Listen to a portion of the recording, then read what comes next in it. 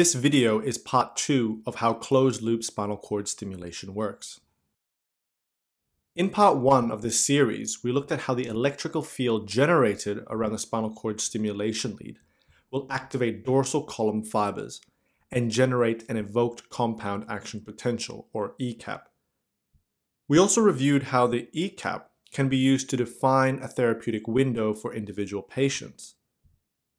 In this video, we will explain how ECAP-controlled closed-loop spinal cord stimulation system works to maintain therapy within this therapeutic window and how this differs from other spinal cord stimulation systems. A fundamental problem with spinal cord stimulation therapy is that the epidural space in which the spinal cord stimulation leads are placed is not a static environment. Movements of the body and other normal physiological functions, such as the heart beating or the lungs expanding and contracting while we breathe, all change the distance from the spinal cord to the spinal cord stimulation lead, located above it in the epidural space. Stimulus pulses have a so-called activating region, which is the region within which the stim pulse is able to elicit an action potential in a fiber. Fibers outside that activating region will not be activated by the stim pulse. Therefore, distance between the spinal cord and lead is the main factor affecting fiber activation in spinal cord stimulation. When the cord moves closer or further away from the stimulating electrodes, the dorsal column fibers will move in and out of the activating region. So a fixed stimulation amplitude can at one time activate a large number of fibers and at another time elicit no response at all. Spinal cord stimulation systems with a constant stimulation amplitude are referred to as a fixed output open loop systems. In this fixed output spinal cord stimulation example, we see that with a patient seated, the 6 milliamp pulse is generating the desired ECAP amplitude of 50 microvolts. However, the next moment, with the patient lying down, the 6 milliamp pulse is now recruiting many more fibers, generating an ECAP of 100 microvolts, which is above their therapeutic window. This is because the leads have moved closer to the spinal cord, but the intensity of the stimulus has not changed. So more fibers are within the activating region of the stim pulse. In another moment, in this example with the patient standing up, the same 6 milliamp pulse results in no activation at all, leading to no therapeutic benefit. This is due to the lead having moved further away from the cord and the activating region reaching no fibers at all. The evoked closed-loop spinal cord stimulation system addresses this problem by using the ECAP amplitude to control the strength of the stimulation amplitude, ensuring the activating region is more consistent.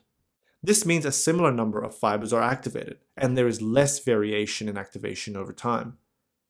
This process can be broken down into 4 main steps. First, the system generates a stimulation pulse. Second, it measures the amplitude of the elicited ECAP. Next, it compares the ECAP amplitude to the desired or target level.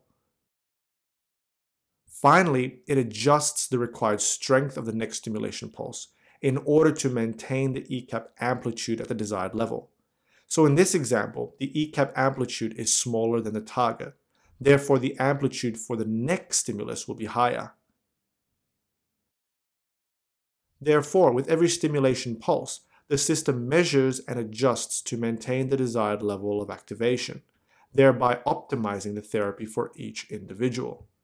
To put this into context, if the system is operating at 40 Hz, it will make almost 3.5 million amplitude adjustments per day. This also means it is able to adjust much faster than a patient can manually. For example, the typical increase in intensity felt during a cough would be substantially mitigated, something a patient would normally not be able to react to in time. If we compare ECAP controlled closed-loop spinal cord stimulation to our earlier example of a fixed output spinal cord stimulation system, we can see how the physiological changes that cause problems with fixed output spinal cord stimulation are mitigated with an ECAP controlled closed-loop system. Now, in the same situation where 6 milliamp results in a desired 50 microvolts ECAP in one moment, as the distance from the lead to the spinal cord is reduced, which would cause the ECAP amplitude to start increasing, the system measures this change and adjusts the stimulus output to maintain the same level of activation with the patient lying down. The same is true if the lead moves away from the spinal cord, which in our example occurs when the patient stands, and the stimulus output is instead increased in order to maintain the desired activation with a more consistent activating region.